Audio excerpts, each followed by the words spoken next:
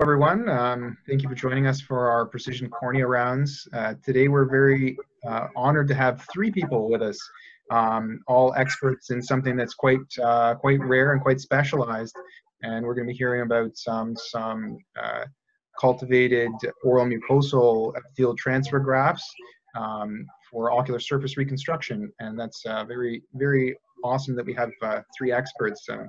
So starting us off for the evening here, we've got Miss Aida Hajjar-Sese. She's going to be telling us a lot about these types of transplants, and she's currently a cornea fellow working with Hamada at the Queen Victoria Hospital in East Grinstead in the United States, in the UK, just south of London.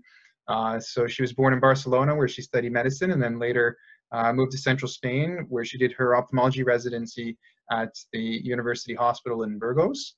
And she did her cornea and anterior segment training at King's College Hospital in London, and then a second cornea and anterior segment fellowship, as well as working at the eye bank at the Queen Victoria Hospital. So quite an expert in that area, has done more fellowships than I have. And speaking of more fellowships than I have, Mr. Hamada is a pediatric trained as well as cornea trained, and is the fellowship director there at the Queen Victoria Hospital. And in addition to that, we have Kareem Elsawah here for a PhD at the Queen Victoria Hospital, also with Mr. Hamada. So really an honor to have three people so experienced in this area. And without further ado, if you could take us away, Aida, we would appreciate it. Hi, thank you very much. Can you hear me? Yes? Yes? Okay. Good evening, everyone. I'm really happy to be here, and thank you for the privilege to present at your international cornea rounds. So we're going to be talking about this stem cell transplantation technique that we call COMET. And the concept is to transfer expanded epithelial multi-layer cells from the patient's mouth onto the eye. And the aim is to repair and regenerate the ocular surface of patients with stem cell deficiency. And we have been doing this technique more or less since 2013. And thankfully, this has given hope to some patients with very complex ocular surface where other previous techniques had failed. So just to start with, a question for the audience. I would like to know if your unit offers some kind of stem cell therapy for ocular surface reconstruction. And if the answer is yes, which is the preferred method of stem cell therapy?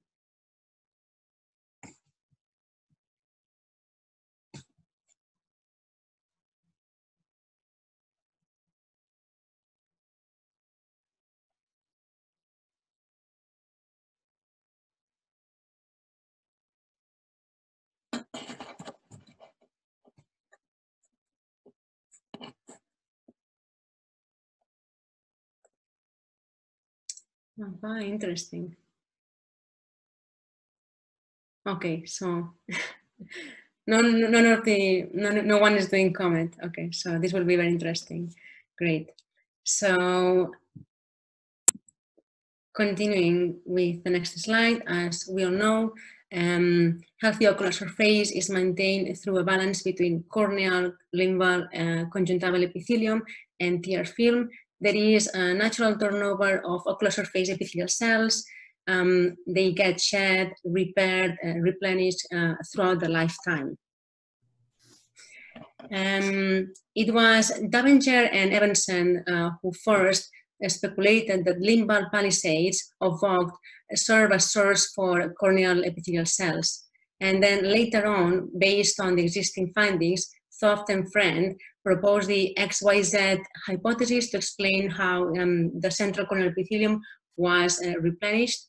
And later, it was Schirmer that was the first one to show evidence that these stem cells were indeed in the limbus. And he discovered that based on the placement of the corneal-specific keratin 12. Aida, are you sharing slides? Yes, sorry? Are you sharing the slides? I can't see slides here. No? Can you see the slides? No, we can see your slides from our end. Okay. Okay. I'm also seeing them. They may be open in a second window. Okay, probably yes. Yeah, I'll try. Thank you. So the insoles strong enough to damage the cells can lead to limbal stem cell deficiency. There are two causes that can be divided into primary and secondary. A common congenital cause is aniridia, and I want to mention this especially because we have many aniridia patients at Community Hospital, and some of them have received the COMET surgery. And also as a common secondary cause are ocular burns, Stevens-Johnson syndrome, ocular cicatricial pemphigoid, and others. Patients present with variable symptoms depending on the severity of the disease, ranging from minimal symptoms such as photophobia, blurred vision, to recurrent pain, red eye, loss of vision, and poor cosmesis in advanced cases. And this is another question for the audience. I'm very curious to know, how do you diagnose limbal stem cell deficiency? I think it can be multiple answers.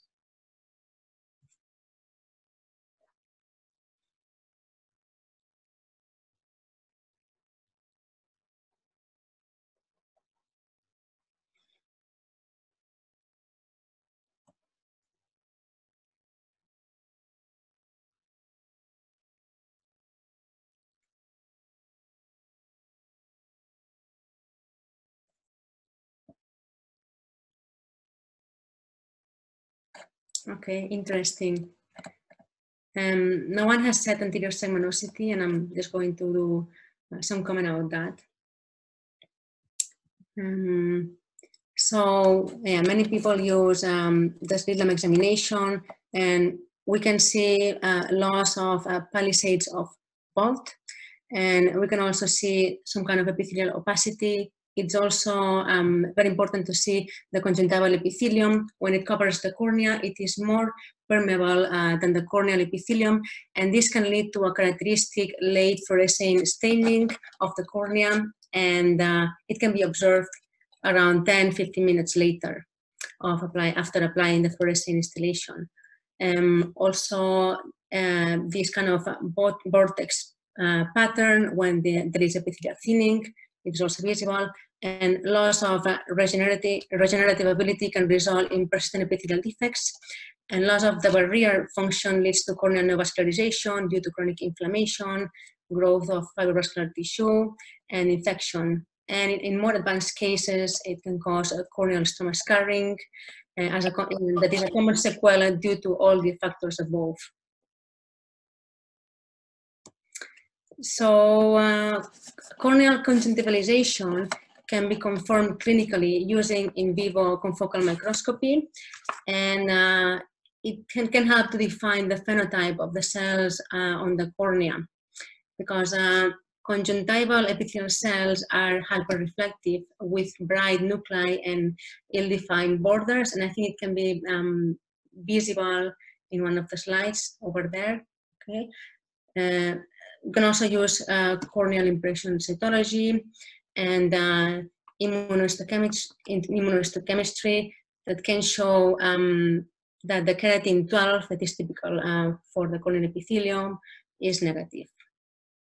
I just wanted to mention that for anterior segment OCT, there has been some studies and some publications regarding this, and it has been used to diagnose limbal stem cell deficiency by demonstrating significant thinning of the limbal epithelium in patients with a limbal stem cell deficiency. We can see the comparison.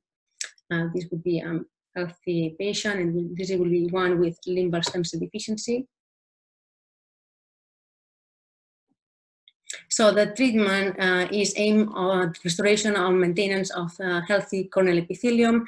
To achieve this, it is crucial to consider all components at the ocular surface homeostasis, such as regeneration and lid and corneal interface, as well as dry eye treatment.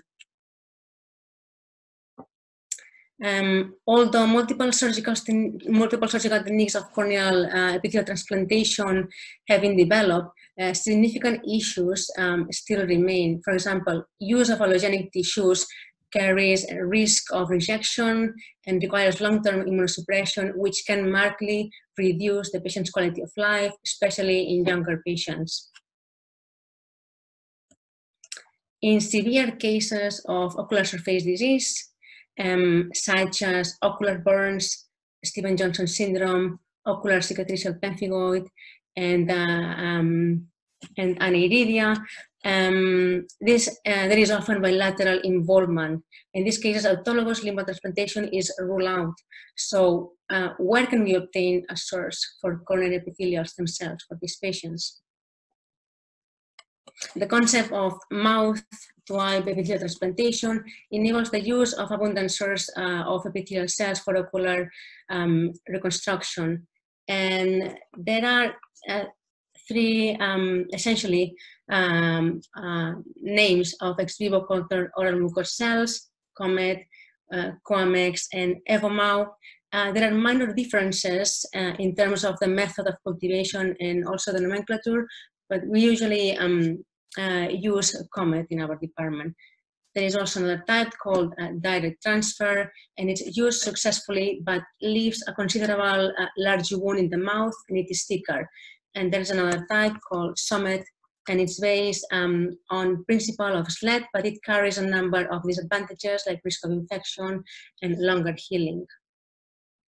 So, so we have COMET, and this is the first use of the technique in humans that was described by Nakamura in around 2004. This is when the first article was published about this technique. So the main indications will be, as I mentioned before, especially bilateral cases, severe and acute or chronic for limbal stem cell deficiency, ocular surface burns, Stevens-Johnson syndrome, ocular cicatricial pemphigoid, and aniridia.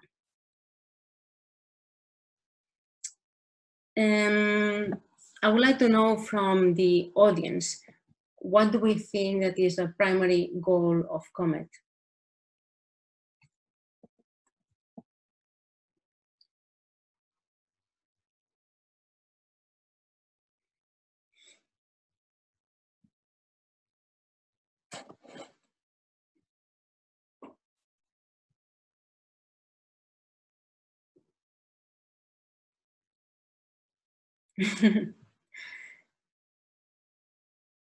Yes, I understand. Yeah, we could say all of them, but the primary goal is ocular surface stability.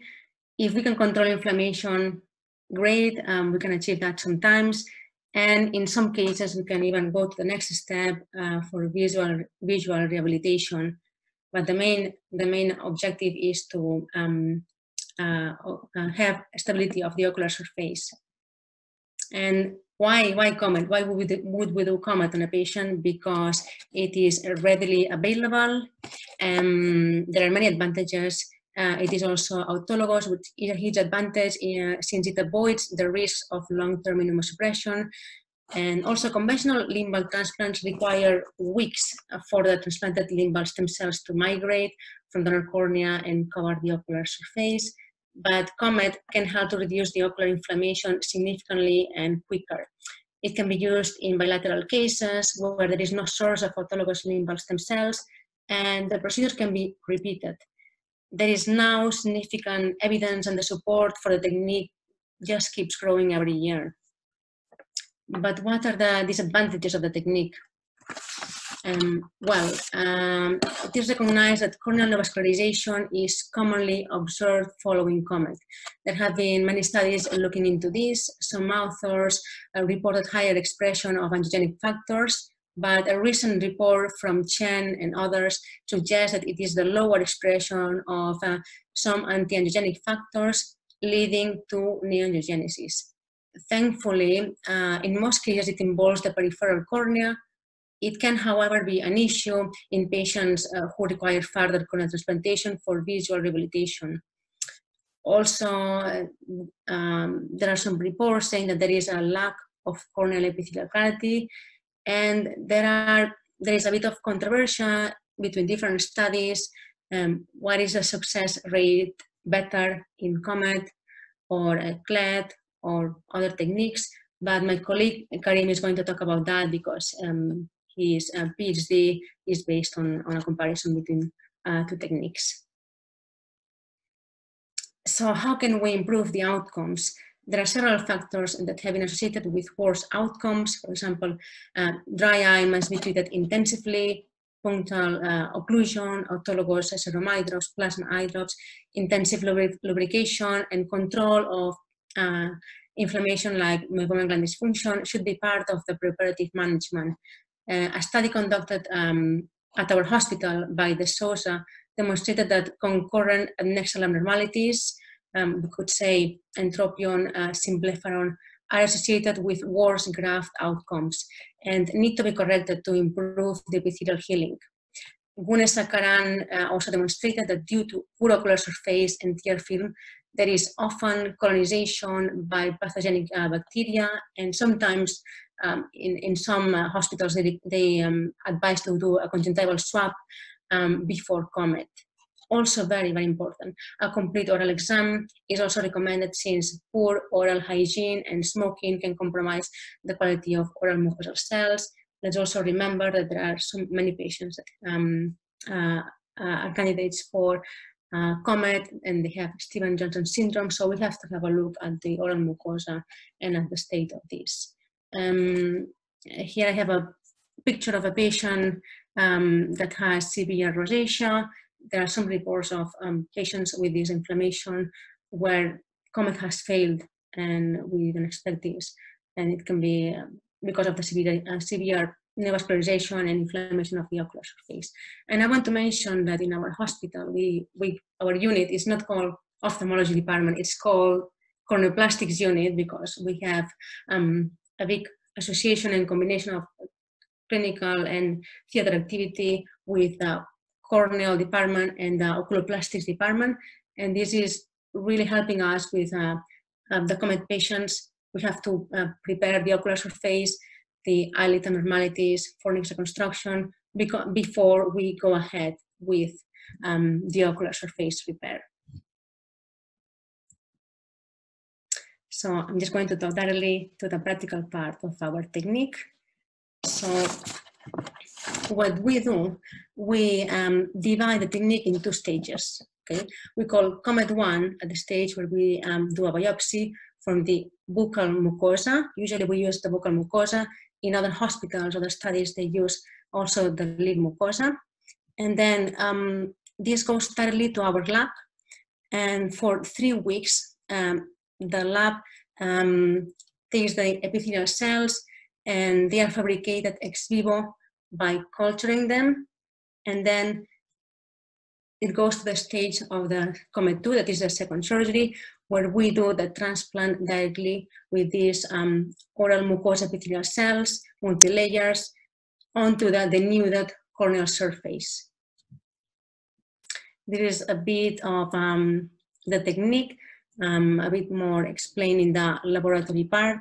So we isolate the epithelial cells from the oral mucosa that are seeded onto the culture media with these green cells are like feeder cells, like fibroblasts. And then this colony of cells, it keeps growing and forming multi-layer sheets with epithelial cells. And then we take a non-adherent dressing material to leave these oral mucous epithelial cell sheets, and then we transplant it on the ocular surface. So I think the advantage that we have in our hospital is that our laboratory is in the eye bank, this like 100 meters from our operating theaters. So this material is very fragile. Once it's ready, it's very fragile. But the transport is nothing in our hospital. We don't need a courier, and it's the same technicians of the eye bank that usually bring the material into our theater when we are about to start the surgery. And so yes, this is because I want to again highlight the importance of the preoperative assessment. For example, this patient, that is a patient of ocular cicatricial pemphigoid, required multiple surgeries to reconstruct the fornix, to correct the entropion, and now he is on the waiting list for COMET, but it required a lot of follow-up with our oculoplastics team. And I'm just going to show a video of COMET part 1. So we do it under local anesthesia. We do 2 biopsies around 3 to 5 millimeter sponge opposite to the inferior canine teeth. And these are some pictures shared by Nigel Jordan, that is the main scientist in our eye bank. And these are the fibroblasts that we use, like feeders, to help grow the cells. And these are the oral mucosa cells that they are creating colonies thanks to the fibroblast. And here we can see, again, there's a video from our eye bank. These are the multi-layer cells that we have achieved.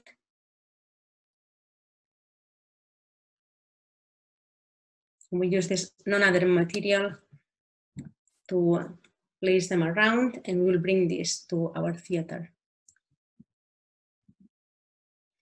So this is just a small comment because I know not everyone is specialized in laboratory material, but for those of them who have a bit of experience, they would like to know what we use and what we don't use. I just want to highlight that we do not use a magnetic membrane, and we do not use temperature lowering, and we don't use airlifting. For someone that has some experience in culturing limbal cells in an eye bank, will be a bit surprised about this. And why I'm commenting on this, because the changes in the harvesting technique affect the results. So after reading many articles about this, some people think that yes, that this can affect, for example, the type of feeders. This team used limbal knee cells instead of normal feeders, and they discovered that the neovascularization was much less, and they could achieve better results with the COMET. And this is a video of the second stage of the surgery, the COMET 2. We do 360 degrees peritomy and superficial keratectomy. Then we place the COMET sheet. Usually on the edges we apply glue and we suture it. We can place 2 sheets and then we put the magnetic membrane, and we do tarsorrhaphy in these patients. Yeah. Sometimes we use that moment to do meibomian gland expression. And these are the results for this patient after opening the tarsorrhaphy 4 weeks later. We can see that the neovascularization has improved significantly. And this is a question for the audience. I would like to know, how do we measure success?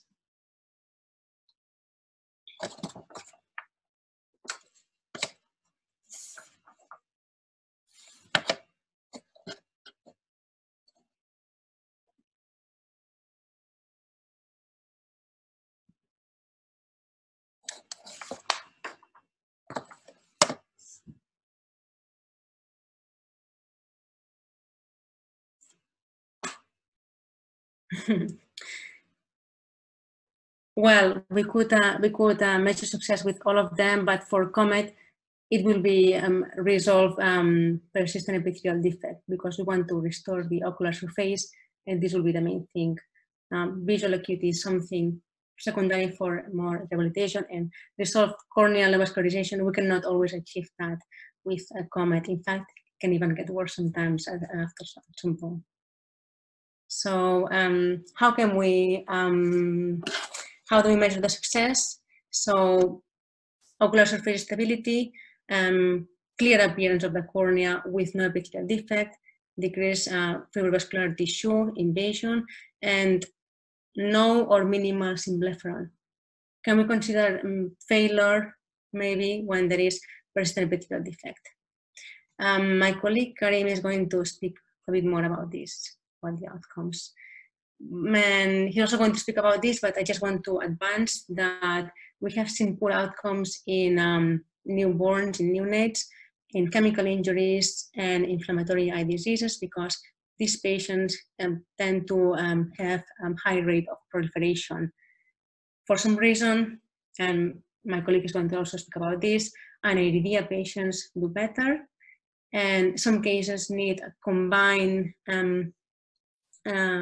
approach, and the surgery is very individual. We have to do a case selection of these cases. So my conclusion is that COMET is safe and effective for treatment of limb cell deficiency, corneal vascularization induced in peripheral corneal, sorry, I cannot see my presentation. This in peripheral, just because the pictures are in front of the presentation, so I cannot see. The images of the, our images are in front of the presentation, so I cannot see this. Anyway, let's see. Is there a way of moving the images? Is it the panelist images, Aida? So the pictures, the images.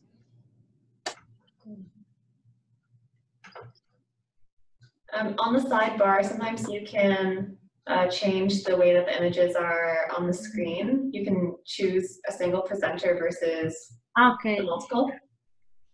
Sorry. That may help. Yes, I can move them a bit, yeah. So, sorry, the second conclusion is that corneal vascularization induced in peripheral cornea remains a problem after COMET, and this should be controlled, although it's difficult. And while I found that the use of unified tools for characterization of preoperative status, as well as standardized assessment of outcomes, would allow better comparison of results between techniques. However, we have to, I want to remind the audience that these are very complex patients, especially our cohort of patients is mainly aniridia. They require glaucoma surgeries and treatment, ocular surface reconstruction. They have problems with intraocular lens implantation. So it's many combined surgeries and pathologies, and it's very difficult to assess the outcomes and compare it with another cohort in another hospital. And sorry.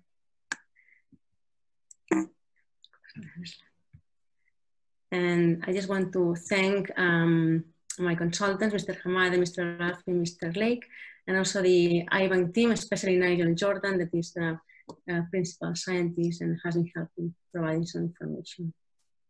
Thank you very much for your attention.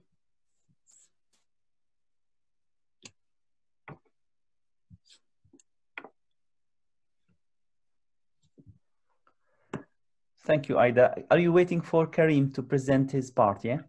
Mm-hmm. Shall I do a couple of comments while waiting for Kareem?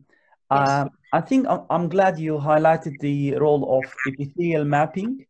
I think this is a growing area where you can have some information about the healthiness, or let's say how sick is the epithelium by measuring the corneal thickness, epithelial map thickness.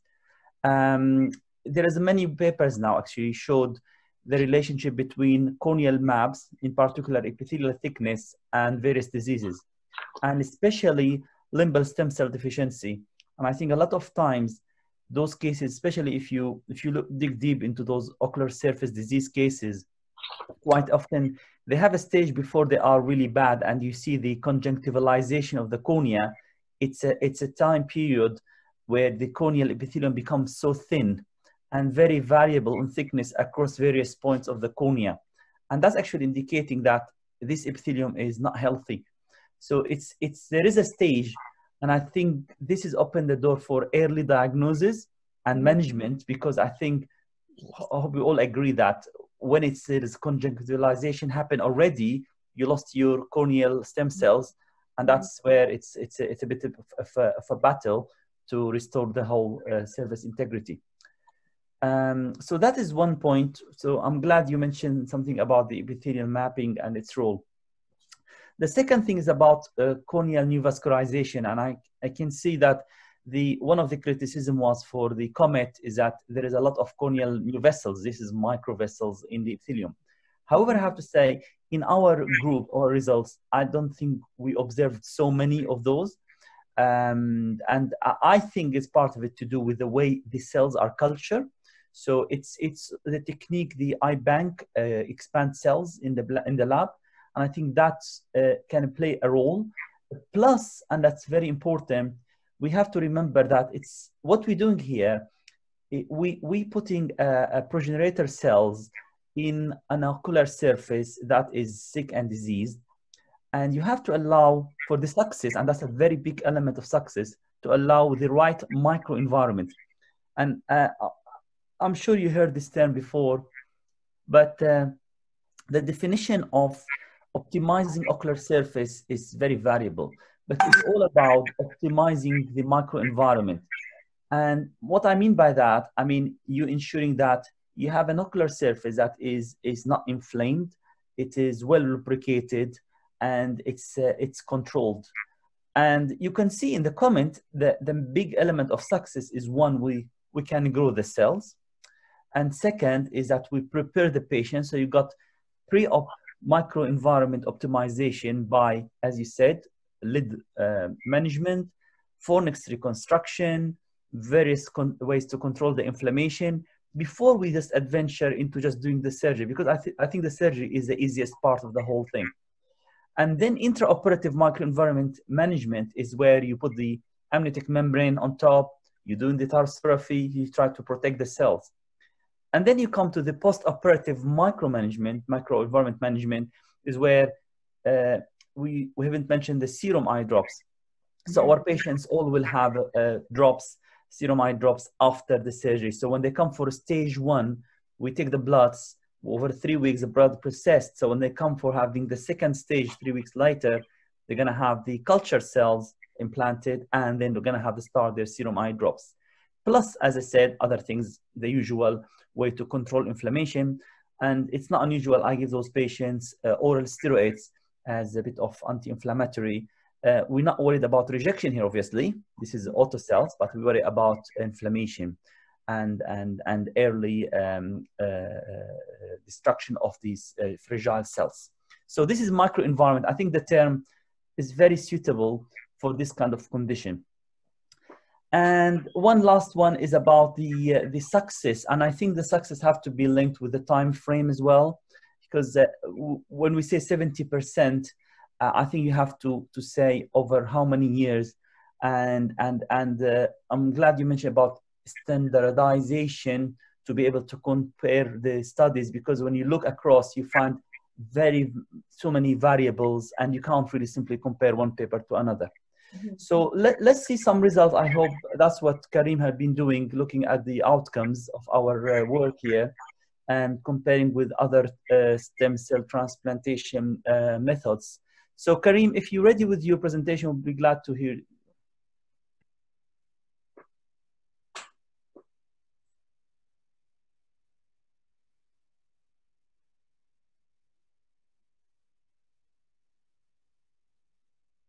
I think you're muted, Kareem.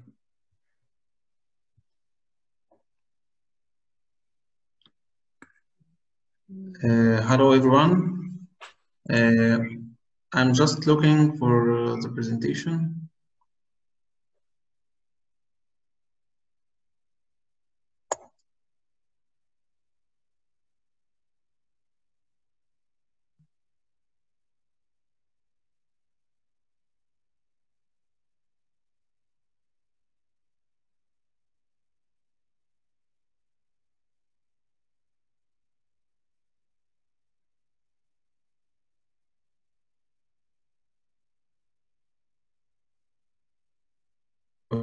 Is the screen?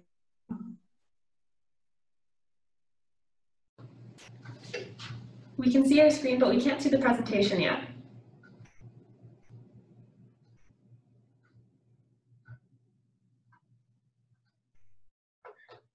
he seems to be a little bit frozen. I wonder if he's having a connection issue at the moment. Hello, everyone. Yes, we can hear you now, Kareem. Thank you. Okay. Hello, everyone. My name is Kareem Elsawah. I'm a cornea fellow at the Research Institute of Ophthalmology in Egypt.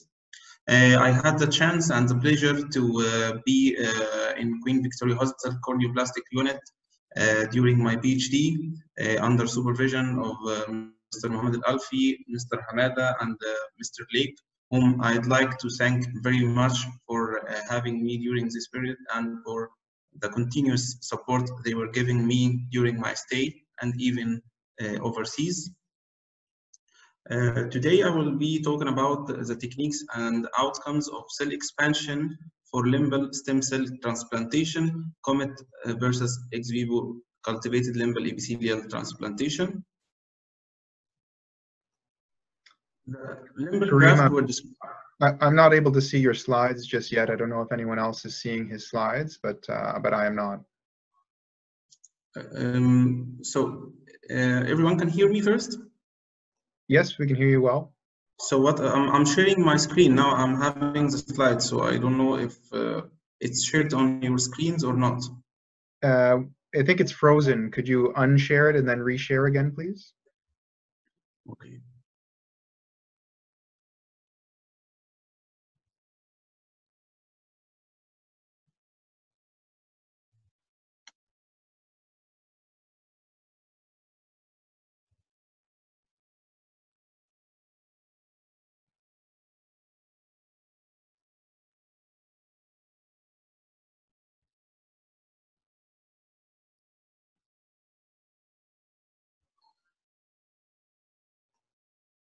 Victoria, do you have any other suggestions for him? Yeah, you might be sharing your desktop. Are you able to share the slide deck specifically? When you click share, you'll see a certain number of windows, and you should have the presentation open, and then once you click share, then you can share the specific window. So everything is frozen right now, so I'm just waiting. Okay. I'm really sorry.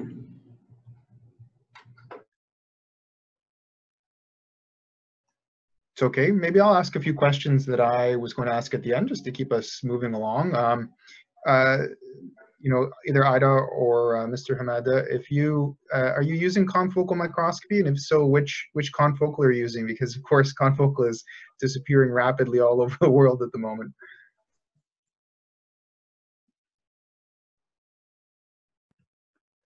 We do have a confocal microscopy, but that is not used in this study before. We have had the big one. I have to say it's we have it, I think, 1 year now, and the focus is on various other projects, not the COMET one, but that is one of the things that we want to consider, looking at the outcomes by doing confocal microscopy to those patients. Very interesting. I'll ask a few questions because I've done maybe, I think, 3 COMETs in my life because Mark Daniel, where I did my cornea fellowship, does some, and can say that I'm certainly no expert in this area. So thank you so much for your expertise. But we were always using amnion as the carrier, and I was very curious. What is it? You said it was a non-adherent dressing that you were using to transfer the cells, and is it? How many cell layers thick is the actual graft that you're generating? Okay, so this is like a dermal patch. This is not a membrane. This is not a biologic. This is just to lift the cells off the glass. So these are free-floating cells growing in the glass, and then they use that tegaderm just to fold the sheet of cells, which are around 6 to 7 layers of cells. And that is it's just a carrier basically. And as you can see, the scientists use it at the last stage. So this happened just on the day, an hour or 2 before the cells transfer to theater. So it just to keep it viable as much as possible. And normally they grow a couple of sheets. I think Aida showed you one video, but there is different ways we do it. So I sometimes use the 2 sheets, one on top of the other. Sometimes one sheet and the other one, we do it like a sausage around the limbus. so can populate the limbal area with those cells. I think, Kareem, we can see your slides now. Hopefully it's okay now. Yeah. Sorry, Nigel told me that we usually achieve 4 sheets. 2 of them are to be used, and one of them is to be for the, you know, just as information for the iBank, and yeah, basically that. Yeah. Excellent. I'll continue. I have some other questions, but we'll turn it over to Kareem if you're ready and things are working. Thank you so much. Everyone is hearing me? Yep, we can hear you well. Okay. So today I will be talking about the techniques and outcomes of cell expansion for limbal stem cells transplantation, COMET versus ex vivo cultivated limbal epithelial transplantation. Limbal grafts were described as the first curative technique for limbal stem cell deficiency by Jose Paraquer in 1964. The palisades of Vogt contain the limbal epithelial niche for the corneal epithelial stem cells, which is important for the integration of the corneal epithelium. As my colleague mentioned, there is different causes of limbal stem cell deficiency. Some of them are more favorable than the other. So we have the traumatic, iatrogenic, and malignant causes, and we have the inflammatory, hereditary, and neuropathic causes. Like Steven Johnson, aniridia, and the mucous membrane pemphigoid. The first step in management of limbal stem cell deficiency is optimization of the ocular surface, which can be done either by controlling the causative factor, giving immune suppression for autoimmune disease, antibiotics for infection, corticosteroids for inflammation, or removal of corneal tumors in case of malignancy, or by managing the comorbid conditions. In case of aquosphere deficiency, we can use punctal occlusion, autologous serum, scleral lenses, and salivary gland implants. For cicatricial complication, we either can do a fornix construction with amniotic membrane transplantation. Any eyelid malposition like trichosis, entropion, ectropion should be repaired first. And in cases of persistent epithelial defects, we can manage them by Botox injection or Tarsorb. There's different methods of cultivation of limbal epithelial cells, but today we are talking here in the comparison between ex vivo cultivated limbal epithelial transplantation and the cultivated oral mucosal epithelial transplantation. Ex vivo cultivated limbal epithelial transplantation was applied for the treatment of the ocular surface by Pellegrini et al. In 1997. It can be either autologous or allogeneic. It has the advantage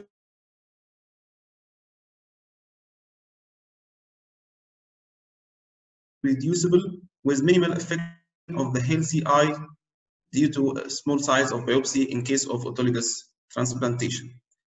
The disadvantage of this procedure is the high cost and the need for a good manufacturing practice and facility to properly process and expand the harvested limbal stem cells. Cultivated oral mucosal epithelial transplantation was first described in 1963 by Balin and co-workers. In 2003, Nakamura and the co-workers developed the method to culture rabbit oral mucosal epithelial cells on an amniotic membrane as a carrier. In 2006, further studies confirmed successful results.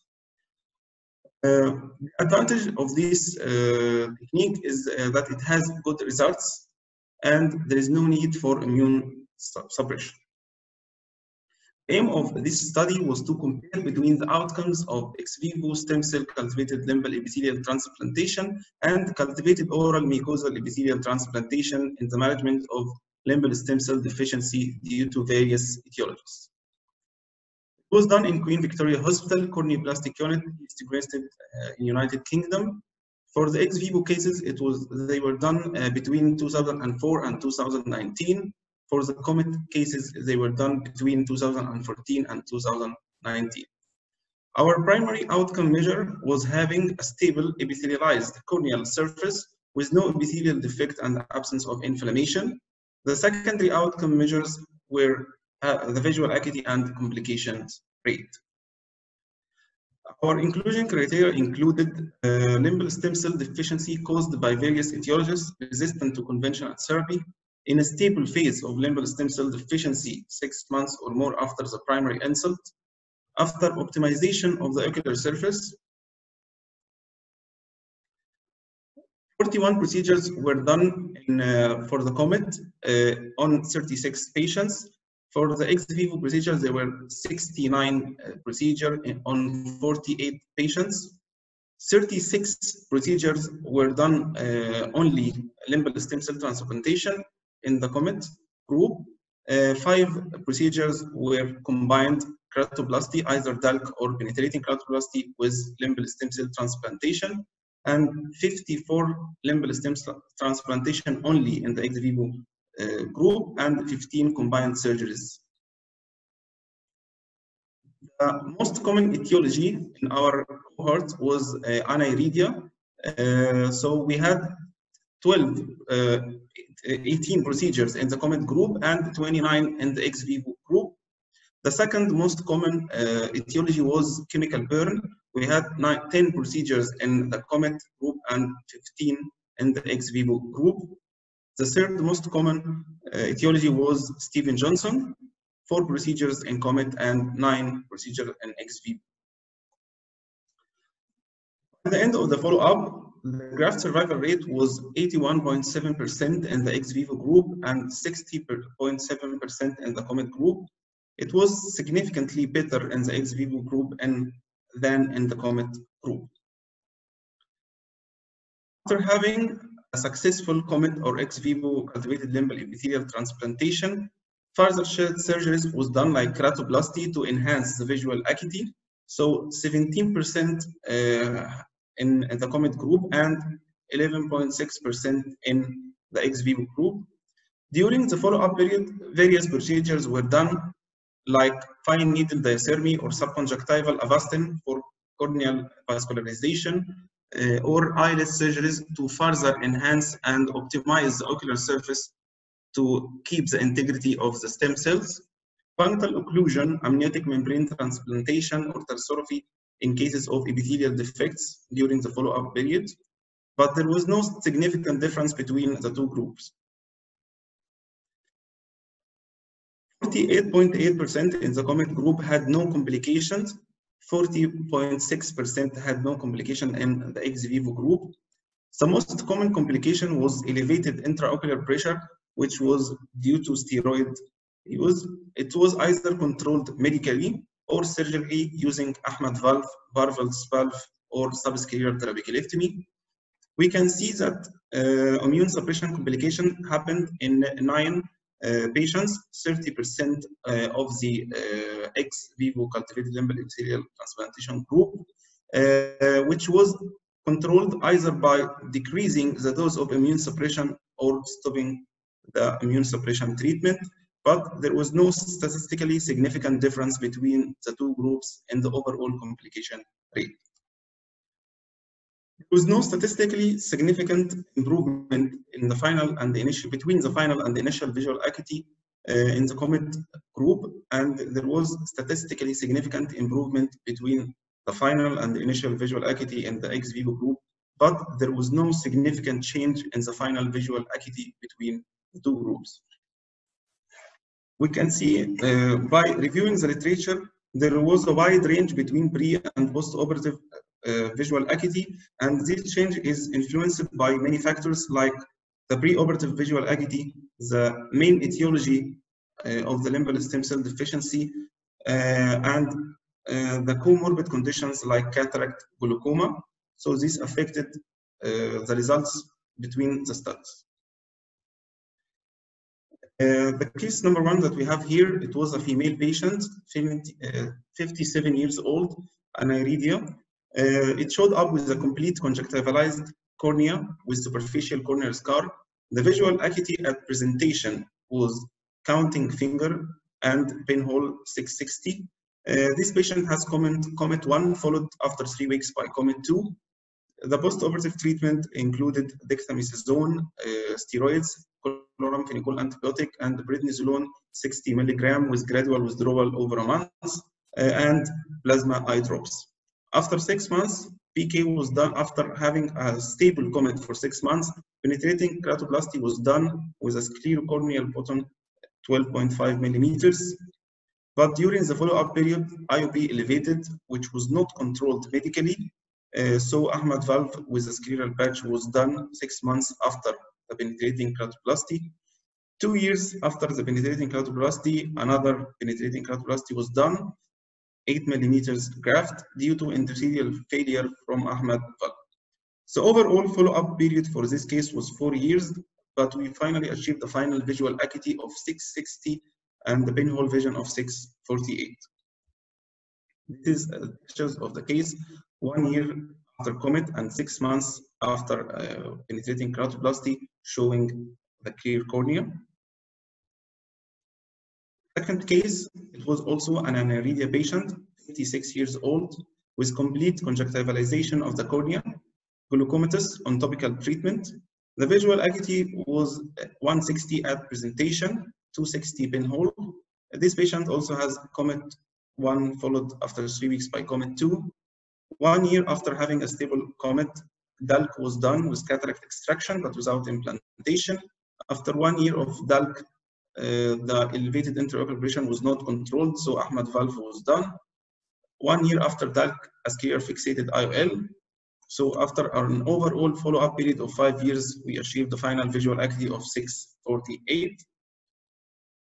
So as we can see, these all are complex cases which require regular follow-up and management to reach the final stable condition and achieve the visual acuity that we are seeking for the patient.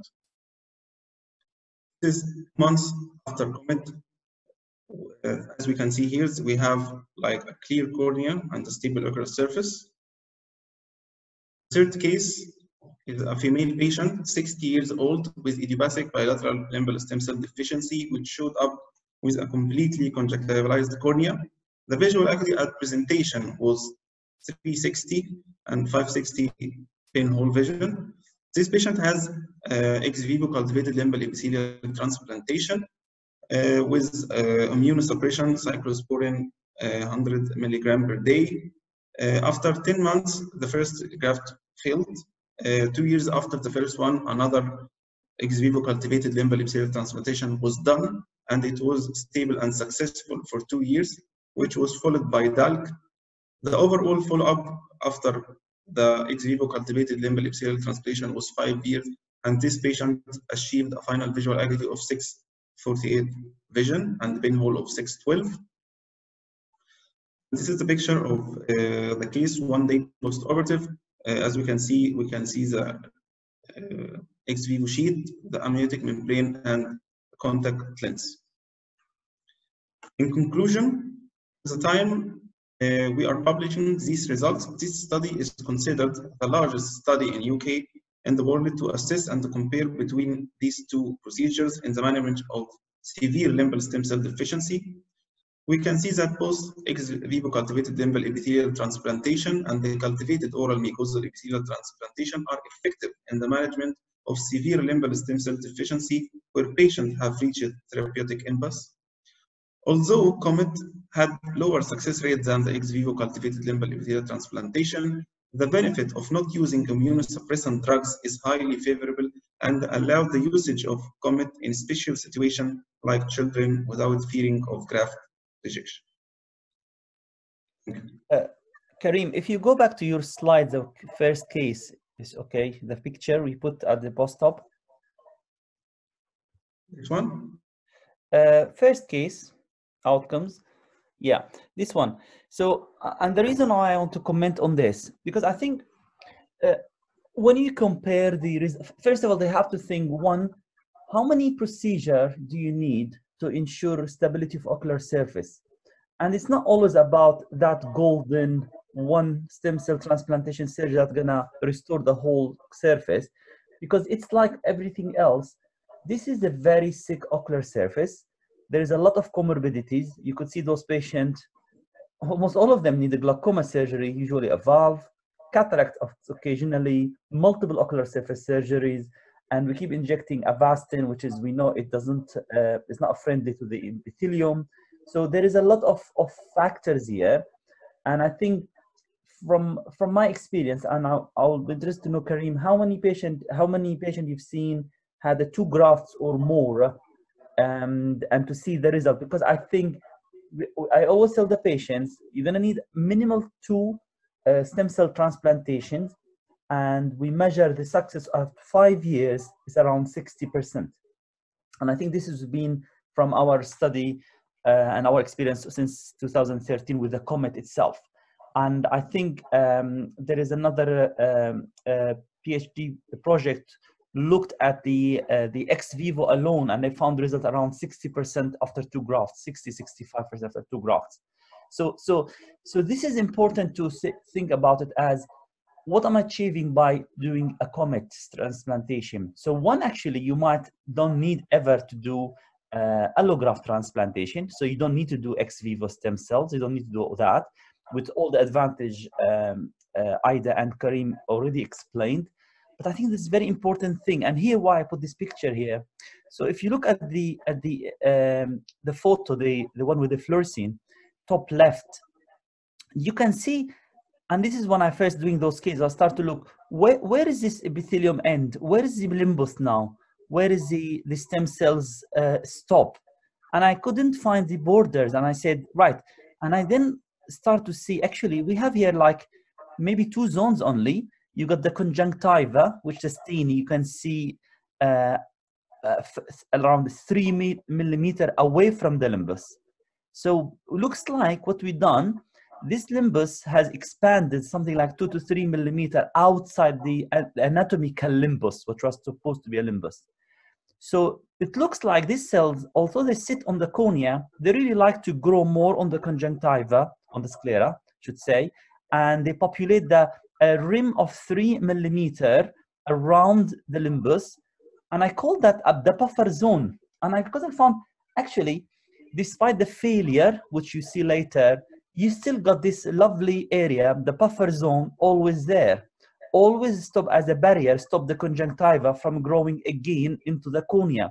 So also we see failure of the COMET, but actually we're still restoring that kind of structure we achieved here.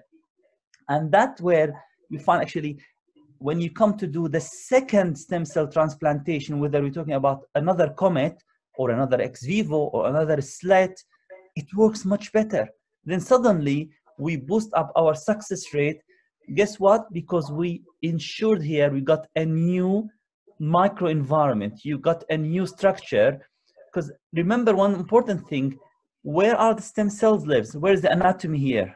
Where is the niche here? It's gone. So we creating something completely different now. These cells populate on the surface.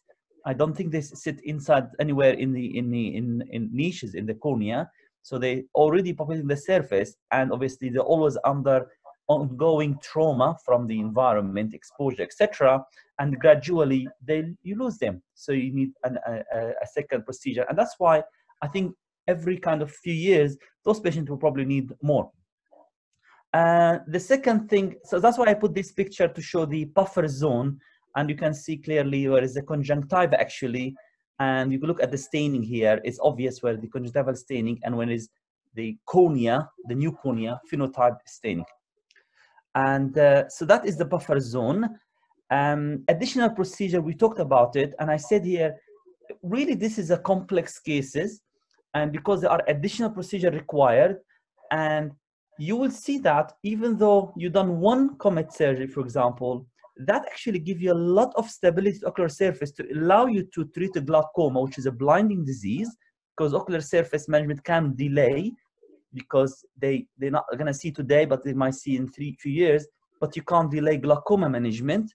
So by doing those surgeries, actually you're allowing a better surface to help you to get to do their cataract, their valves, whatever. So actually it has a lot of additional advantages. It doesn't have to be a direct advantage. And the final point I want to say here about the about the immunosuppression treatment, right? So 13%, Kareem, you presented, they have a complication. Now, if we look in details of the complication, you found some of them can be serious, even though we stop the treatment, but actually these are young patients, a lot of them, very young, and you put them at risk of immunosuppression treatment. And since we introduced COMET, we always tell the patients, unless there is obviously a specific indication to one procedure, we just say, I can use your oral mucosa, I can do MEAT, mouth to eye epithelial transplantation, or I'm happy to use these expanded cells from someone else, the allograft. And patients always say, no, use my cells. I want to help myself. They don't want immunosuppression treatment, obviously. So that is why suddenly you find COMET actually give you a lot of advantages. Not only it's my auto cells, this is also give me a bit of a new microenvironment for any future surgeries to be done. Thank you. It's really fascinating work that you guys are doing, and I have a whole raft of questions here, but I do think that we are at around our time for conclusion here now. So unless there's a burning question that anyone would like to ask, I think we will wrap things up. Thank you again so much for being with us today, and hopefully you're okay with maybe us emailing you some questions down the line in the future. We'll remind everyone that a link to the evaluation form has been posted in the chat, so please do go ahead and fill out the evaluation forms. Thank you again, all of you, so much for joining us today. It's a pleasure. Thank you for having us today.